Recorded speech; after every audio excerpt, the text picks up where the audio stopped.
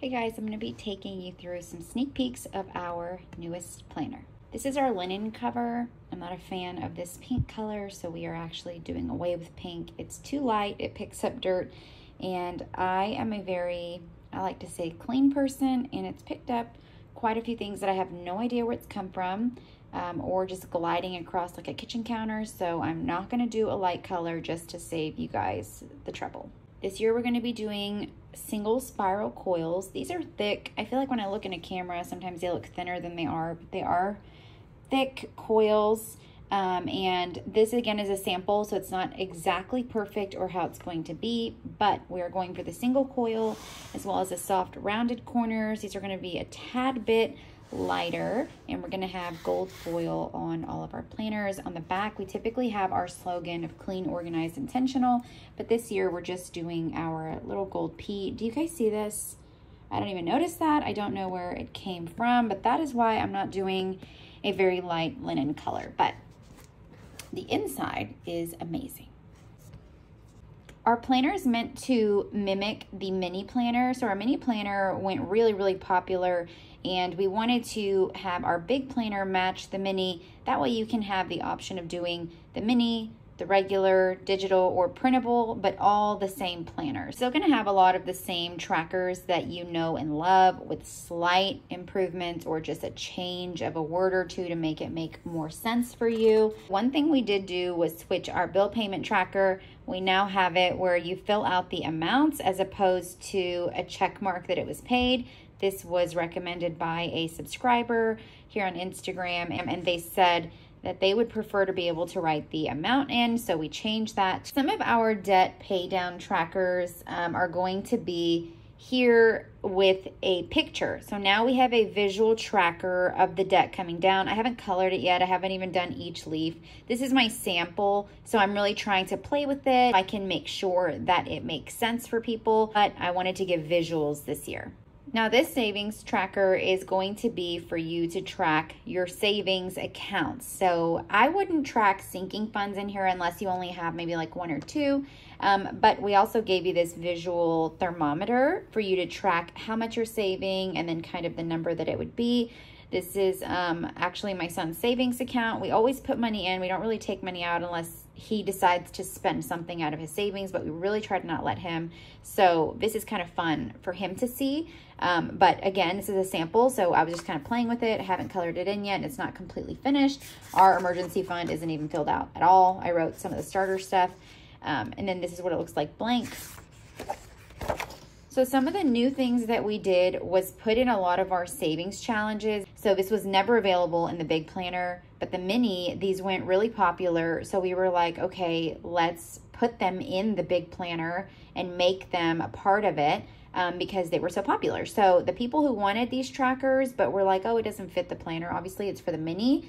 Now you have it included in the planner. I also gave you guys a little Santa Claus, and I put percentages on him. I don't like to get super technical with the percentages and stuff, but I did do percentages so you can kind of color him as you feel like you're going along the savings. And then I showed this on Instagram, but there's no bleed through. This paper is white. Oh, this is perfect right here. So this paper is white and it's a little smoother, so sometimes you can see through, but it is not thin. So I was like so worried and confused about that. But look, there's no see-through of the color. So don't be scared if you see a little see-through, like, oh my God, it's gonna bleed through. I promise you it does not. Our 52-week savings challenge, we upped it to double. I've since lightened these colors. Again, this is my sample, so I've changed a few things the way it's looking, but we changed this slightly, but you have the 100 envelope challenge. I moved this over here to give you better writing, because who can write like that? This is friendly for lefties and righties. So you have 500 savings challenge. And then I just changed slightly the way this looks to make more sense. So here's a sample if you are paying something off. So there's different types of payment plans, right? You can have a monthly. I know Affirm does like 12 months, 18 months. Some do 12, 6, 4 payments, whatever. So I left it blank. So you can do pay in 4 if it's like a 4 payment, or pay in 12, or you can just leave it blank and then kind of do your own thing, like track the number of payments, track how many, the dates, where from, blah, blah, blah. Color the payoff wheel. I did a little payoff, and I believe I edited in a payoff check mark. That way when you color off the payoff wheel, you also kind of have that to check off. I believe I added that, but if not, then you have the payoff wheel. I like to be super considerate of everyone's kind of like OCD, like, oh, I need to be like done. So I kind of added stuff, but you get 2 to a page of these because usually those aren't that frequent, only maybe for large purchases or one-offs. And then I also have the subscription tracker, which to be honest, I only like this when you're starting out your budget. So I did definitely think like, can I get rid of this, or is it something that you really need? But then when I went through looking at everything, it actually made me pull my statement and pull the dates and double check stuff. I was kind of mostly knowing the ballpark. And then I was asking my husband, like, where does Audible come off? He's like, oh, my credit card. Well, I don't know that. I think he just pays the credit card and then I pay it off, but I don't think it's clicking that that's for Audible. So little things like that made me think, okay, this has to stay. And then we have our medical account tracker that is 1 page. Last year it was 2 pages. We did 1 page to give you guys more things. So this year's holiday planning and gift planning is very, very intentional to be with space. So these aren't on accident, the lines being big, it's on purpose. So this is for you to be able to say, you know, mom, and then putting down her ideas. And by the way, this pen, if you guys don't have one, it makes you write beautiful every time. But it has ideas and budget, so you can put the budget anywhere you want, but the ideas box is bigger, so you have more space to like have ideas of a gift. And then the actual same thing, you can have a bunch of space to write. Last year we did 1 line, and it was a line to write exactly what you were going to get. But I was like, well, maybe a bracelet, a purse, maybe we can get a wallet. So I wanted ideas, and then I was like, well, I don't even have space. So I gave space for you guys to kind of do that. And then the difference, either amount or whatever, and then a check mark that she is purchased and done. And then you move on, and then you have a total gift budget, decor budget, and then total needed for everything, the budgeted and then the actual. And you have 2 pages of that. Okay, so if you have a big family, you have 2 pages. And then the holiday spending, I did this on I think a TikTok, but the holiday spending is for you to track the spending of Christmas money or holiday times, and you get 2 pages of that. And then this is an investment tracker for you to track your 401k. Before it had like gains and losses and things like that. I just did a plus and minus. You get 4. So you have 4 this year.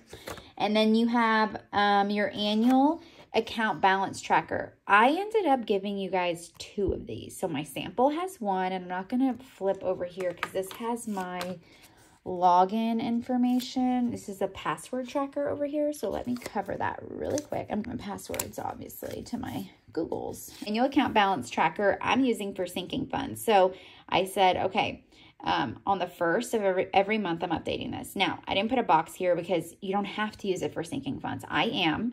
Down here, it'll tell you, track any accounts that you'd like here. Tracking account balances, credit card points, sinking funds balances, debt balances, or any specific accounts you'd like. The options are endless here. I use this to track my weight changes, credit score, etc. Have fun.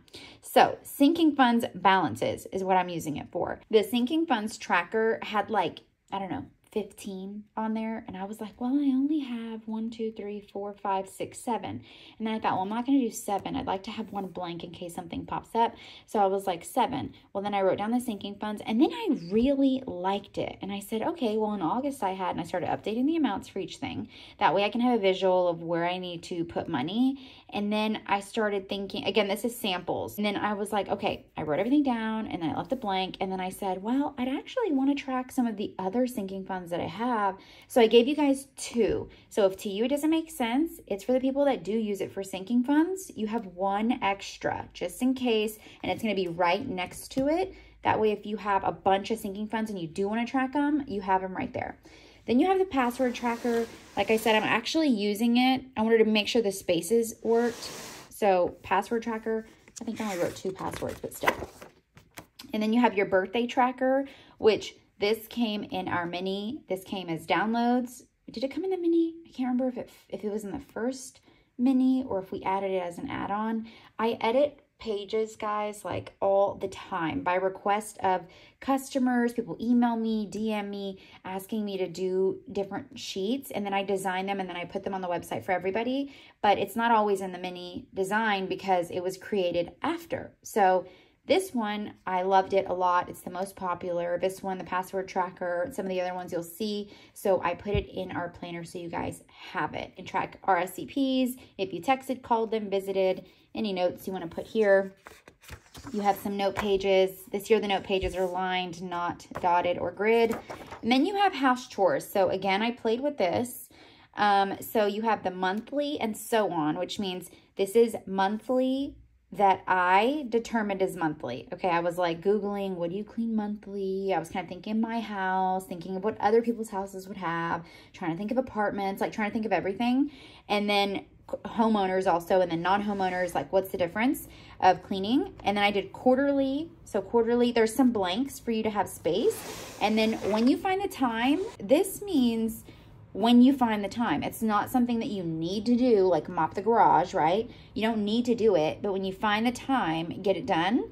And you don't need to do it every week or every single month, like replacing light bulbs, right? Not frequent. Emptying or throwing unused products or empties, like from your bathrooms or your bathroom shelves, shower shelves, your makeup station, things like that. Not every time. You have your notes pages. Again, they're lined. Okay, so we get into our month, a notes page as well. So you have the month here, the monthly intentions. Now, this page has a little bit of an update. So we have removed the faith section from the back of the planner for a few reasons. One, I wanted to do a devotional really bad. I used to lead a small group in my church. I've led a few of them, and I really enjoy doing devotionals and talking to women about things about God. So I wanted to do a devotional. So I had started to write a devotional, and then I stopped writing the devotional, and then I was time to design the new planner. So I kind of like put that on the back burner and was like, okay, I have to finish the design. Then I thought I will give a scripture for the month and then reflect, do scripture reflections. So every month is a different scripture and different questions, okay? But then you have your same boxes here that you know. I changed this to struggles instead of blockers because it seemed like nobody understood blockers. I think I watched a movie and then took it from there. Events this month is a small box on the side. We removed the prayer request section because if you really want to do prayer requests, you can do it on the notes page or you can do it anywhere in the back of the planner, you'll see. And then we have our sinking funds update / envelopes. So I have everyday envelopes, and I've talked about going cashless, so I'm split decisioned here, but I have envelopes, right, in my wallet. These are my everyday envelopes. And then I have sinking funds. So the sinking funds are depending. Some of them are cash, some of them are in my account. So I have like our 5K challenge in our wallets is in here. So that's in here. So it's not in there. So I'm going to use this as my sinking funds update if money's moving. So if I know money's going into one, I'm going to put it here. If I know money's coming out of one, I'm going to put it here.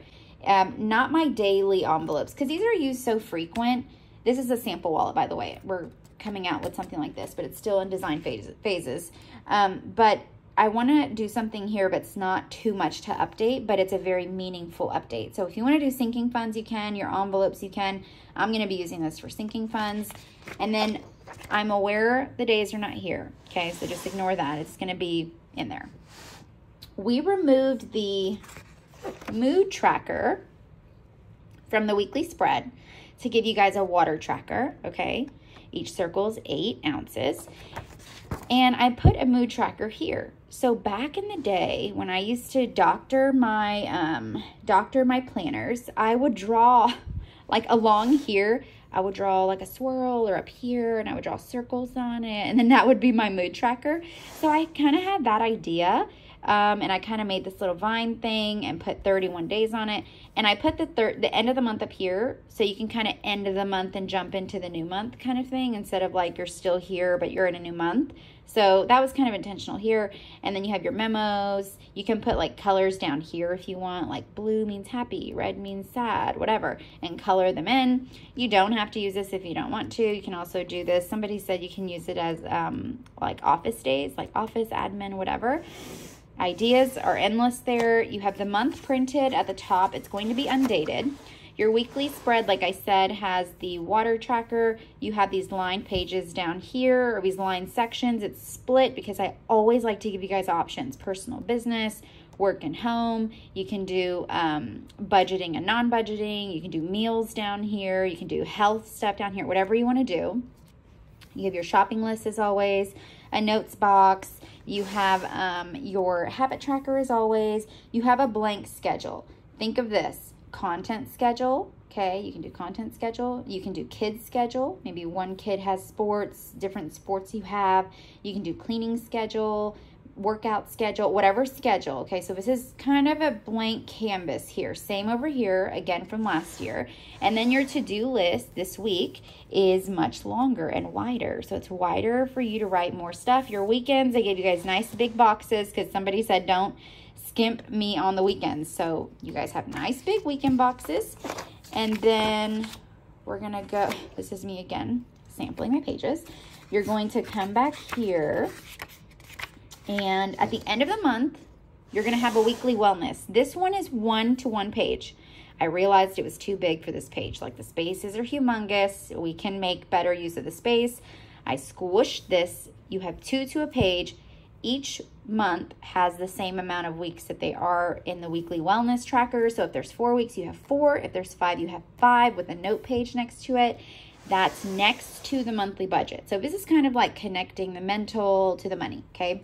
So when you have the monthly budget, which is very clean and neat, this is how the mini is, and everybody loved it, so we carried that over.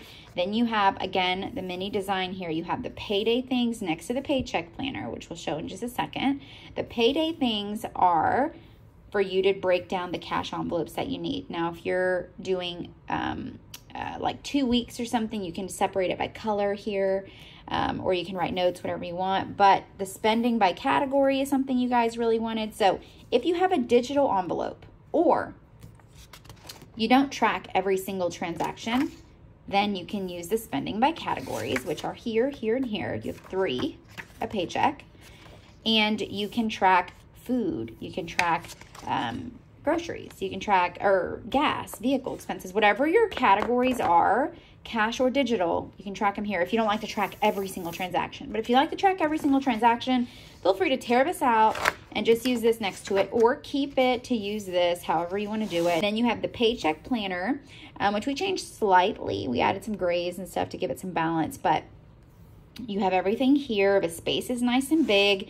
And then you have the totals at the bottom. So you have A, B, C, D, and E. So it'll tell you section A, section B, section C, D, E, and it'll tell you what's the total, okay? So what's the total here for each number, and then the actuals after.